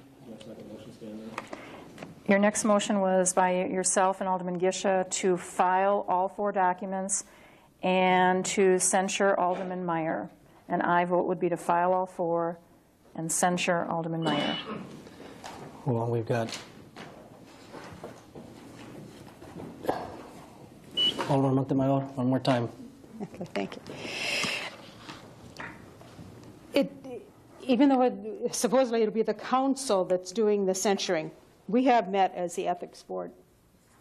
In actuality, you know you have. We have. And remember, the ethics violations are the shalls. Alderman Vanderweel. Thank you, Your Honor. This maybe should have been brought up earlier, but Attorney McLean, is it proper for them to vote on something that will affect them pretty intensely? Proper for Is who? it proper for this last vote? Was it proper for Alderman Meyer and Alderman Ryan to vote? And then in this next vote, would it be proper for Alderman Meyer to vote? Well, I guess I would have some concern about that they would have some interest in it, obviously personal interest. I don't think it affected the outcome previously. I guess that would be my recommendation, though, to abstain to the effect that it involved in particular aldermen, say, being censored. As far as a vote, say, by Alderman Ryan censoring Alderperson Meyer, if that's what's coming up next, I don't think Alderman Ryan would have to abstain from that, but I think Alderman Meyer should abstain.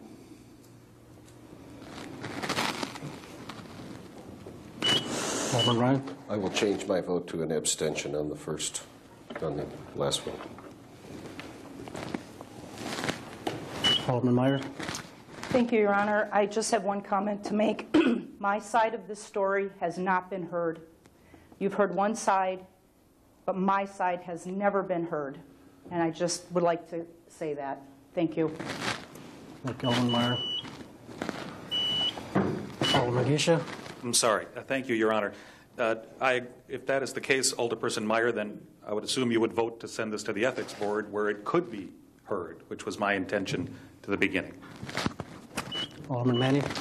Thank you, Your Honor. I simply want to say that one aspect of this, I think, needs to be addressed in the Ethics Board as opposed to tonight, and that is what would an alternative mode of response have been for Alderman Ryan. And I think as opposed to going to the paper, he could have brought a resolution into the council that would have directly dealt with that with us in the body. And I think that would have been appropriate. We need to explore that, discuss that as a possibility for the future. Alderman Ryan, second time. Thank you, Mayor.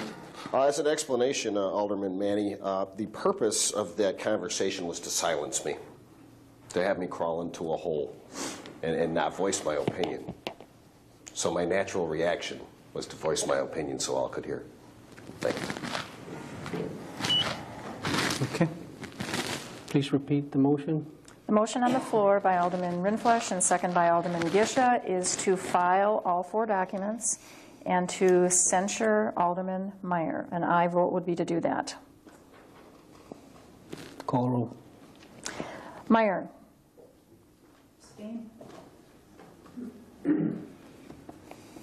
Montemayor. No. Rindfleisch. Excuse me? Aye. Thank you. Ryan. No. Smith. Aye. Vanderweel. Could you explain the board? Sure. It's a motion would be to file all the documents relating to this and to censure Alderman Meyer. An aye vote would be to do that. No. For Hasselt. Aye. Wangaman. No. Boren. Aye. Gisha. Aye. Hannah. Aye. Heidemann. No. Kittleson. Aye. Clayunas. No. Manny. No. Excuse me? No. Thank you.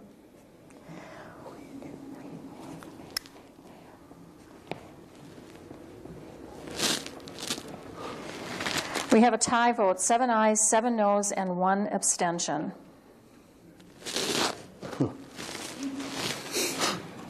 Again, Sorry. The motion was to The file. motion is to file all 4 documents, 2 ROs and 2 resolutions, and to censure Alderman Meyer. An aye vote would be to do that.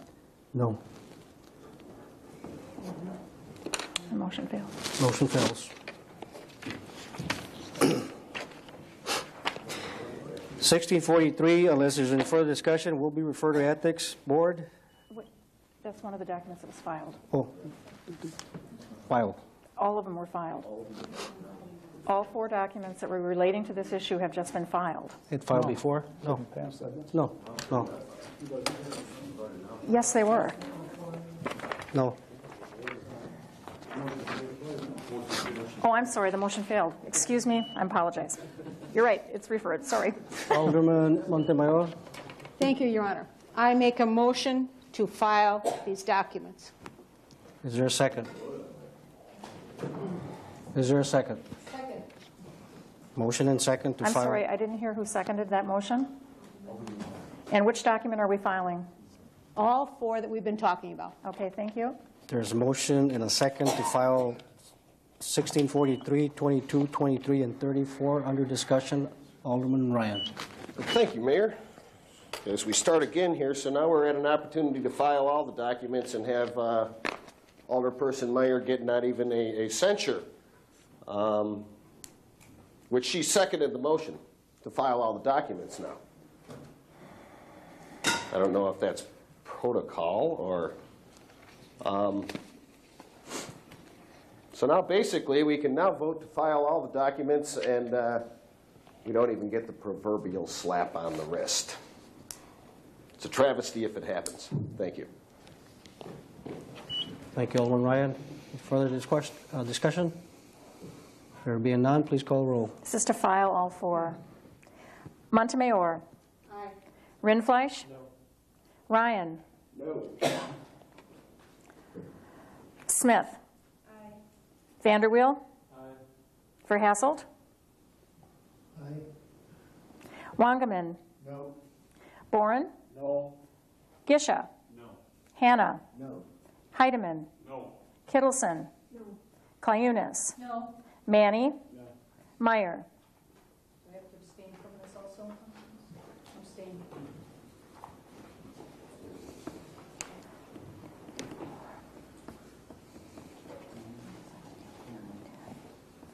4 ayes, 10 noes, and 1 abstention.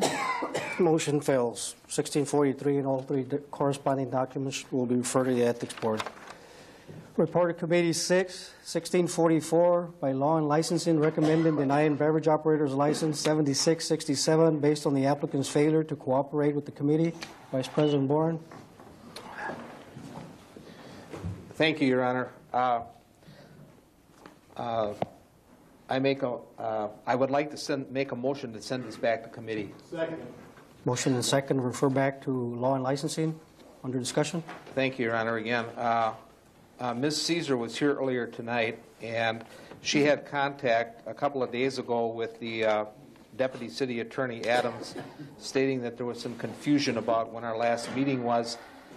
I want to give her the benefit of the doubt and give her the benefit of being heard in closed session at our next Law and Licensing meeting, so that's why I want to refer it back. Okay. Any further discussion on referring back? 1644. There being none, all in favor say aye. Aye. Any opposed? Motion carries. Your Honor, if I could. Attorney McLean. Thank you. Getting back to the last series of documents, one of those documents is to designate Alderman Boren as chairman of the committee during the discussions regarding Alderperson Meyer. If you don't act on that tonight and you're referring this to the Ethics Board, you're going to have a problem when it arrives at the Ethics Board, because Alderperson Meyer should not be chair or participating in those discussions. Vice President Boren. Thank you, Your Honor. I would agree with Attorney McLean that I would have to be designated as temporary chairman, because then it'll be my duty to come up with an agenda for that meeting and probably consult with the city attorney and the city clerk with the logistics of doing this ethics board meeting. So I think it is important that the committee vote on me as chairperson if they so choose. Thank you. Alderman Gisha, would you like to make a motion to put the resolution upon its passage? Thank you, Mayor Perez. I make that motion to put the resolution upon its passage, naming Alderperson Jim Boren as the temporary head of the Ethics Board until the matter concerning the chairman is resolved. That is 1634. Put upon its passage. Under discussion. Alderman Rindfleisch. No, I was going to make that motion. None. Alderman Clayunas. Same thing. Okay. Any discussion? Please call the roll. Okay. Rindfleisch? Aye. Ryan? Aye. Smith? Aye. Vanderweel? Aye. Verhasselt? Aye. Wangerman? Aye. Boren? Aye. Gisha? Aye. Hannah? Aye. Heidemann? Aye. Kittleson? Aye. Clayunas? Aye. Manny? Aye. Meyer? Aye. Montemayor? Aye. 15 ayes. Motion carries. 1645 lies over to November 26. 1646 to be referred. 1647 has been taken care of. Report of Committees 8 by Finance, recommending authorizing a transfer of appropriations in the 2007 budget, establishing revenue and appropriations for repairs to the Mead Library elevator. President Hanna. Thank you, Mr. Mayor. I would make a motion to accept and adopt and place the resolution 1370708 upon its passage. Second. Motion and second. Under discussion. Thank you, Mr. Mayor. Doesn't sound like Mike's on.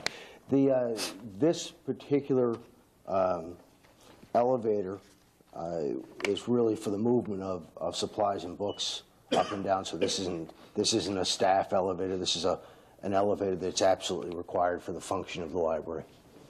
Any further discussion? There being none, please call the roll. Ryan? Aye. Smith? Aye. Vanderweel? Aye. Verhasselt? Aye. Wangerman? Aye. Boren? Aye. Gisha? Aye. Hannah? Aye. Heidemann? Aye. Kittleson? Aye. Clayunas? Aye. Manny? Aye. Meyer? Aye. Montemayor? Aye. And Rindfleisch? Aye. 15 ayes. Motion carries. 1649 by Finance, recommending authorizing a transfer of appropriations in the 2007 budget, establishing revenue and appropriation for bicycle racks to be added to the Sheboygan Transit buses with a grant from the Non-Motorized Pilot Program Grant. President Hanna. Thank you, Mr. Mayor. I make a motion to accept the report of committee and adopt the resolution 1390708 as upon its passage. Second. Motion and second to accept and adopt the RC. Put the resolution upon its passage under discussion. There is none. Please call roll. Smith. Vanderweel. Verhasselt. Wangerman. Boren. Gisha. Hanna. Heidemann. Kittleson. Clayunas. Manny. Meyer. Montemayor. Rindfleisch. And Ryan.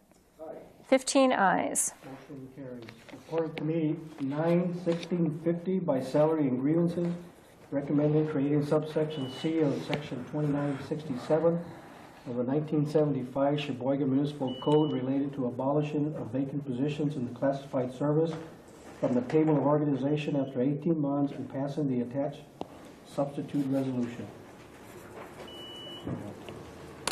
Alderman Gisha. Thank you, Mayor Perez.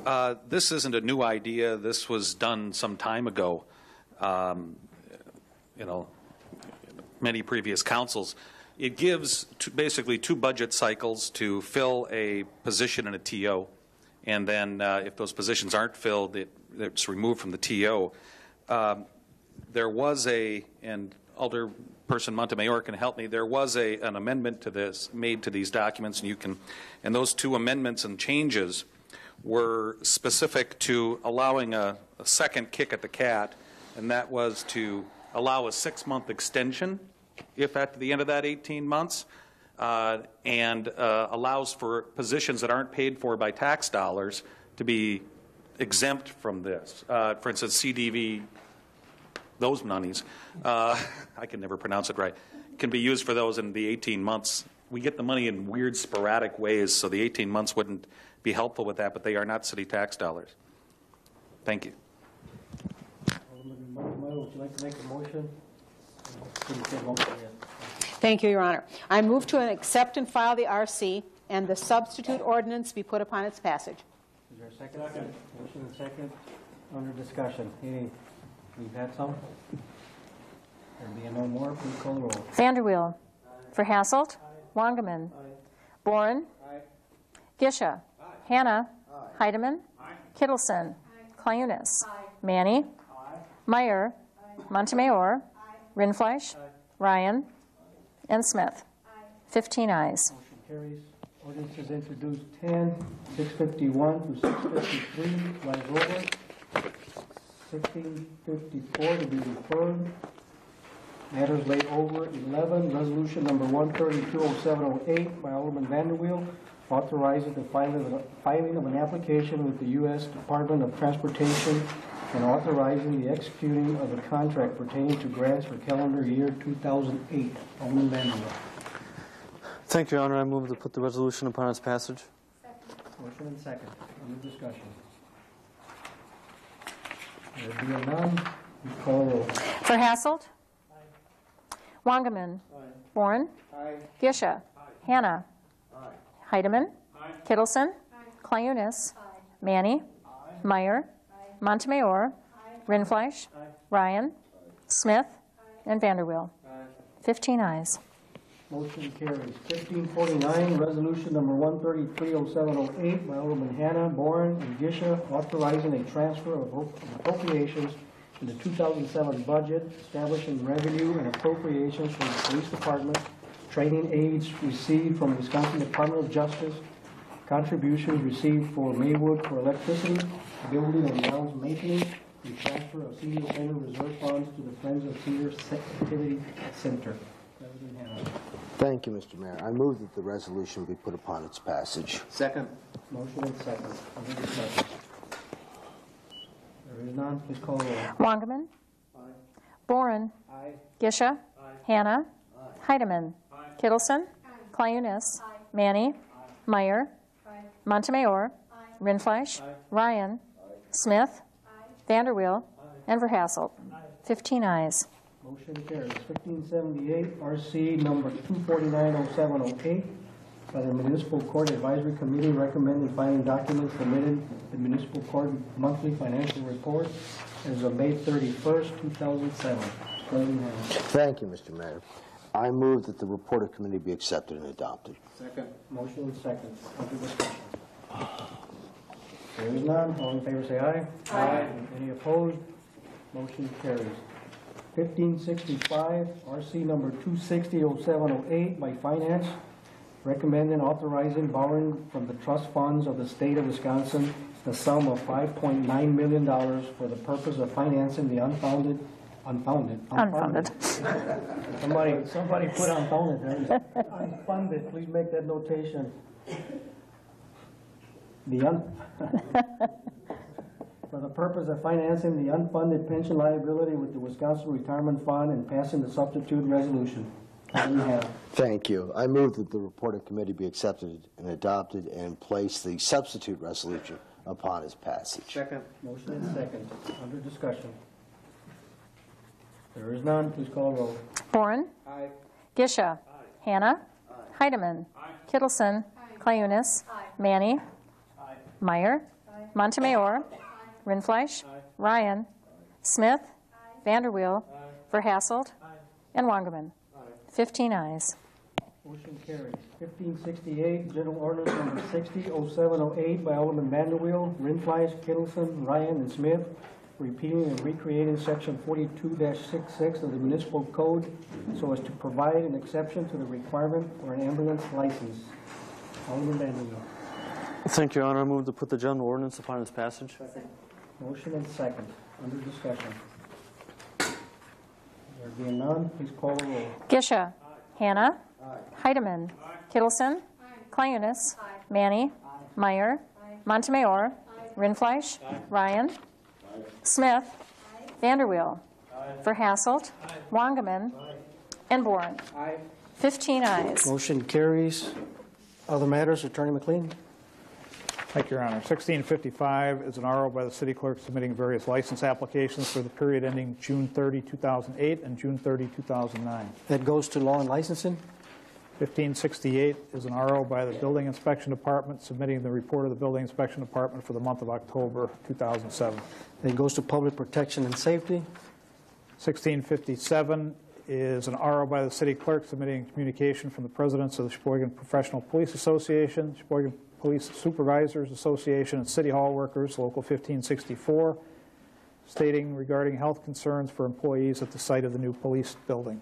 Then we'll go to public protection and safety also. 1658 is an ordinance granting Richard Poole as heirs and assigns the privilege of encroaching upon described portions of South Business Drive for the purpose of constructing and maintaining a fence. That goes to city plan. 1659 is an RO by the city clerk submitting a claim from Sherry Campbell for alleged damages to her vehicle when a city worker was cutting the grass in the median with the riding lawnmower and a rock got kicked up and hit her car. That will go to risk management.